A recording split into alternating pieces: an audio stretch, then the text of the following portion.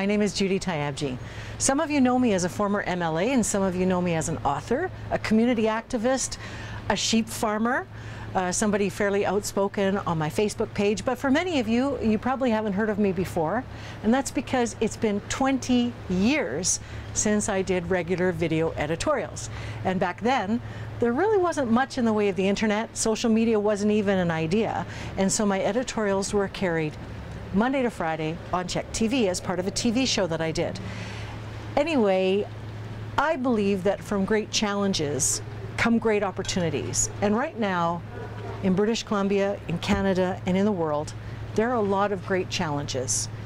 That's an opportunity. It's an opportunity for all of us to be included in the kinds of conversations that come up with solutions. And they need to be constructive conversations. So what I'm hoping with these editorials is that I'll start the conversation with my opinion about something, and then I want to hear from you. And I want us to exchange ideas. And I'm not afraid if we disagree with each other. And I want to maintain a respectful conversation, because I believe that when all of us share ideas about how we can solve problems, we come up with the best ideas, and we can apply those ideas to solutions.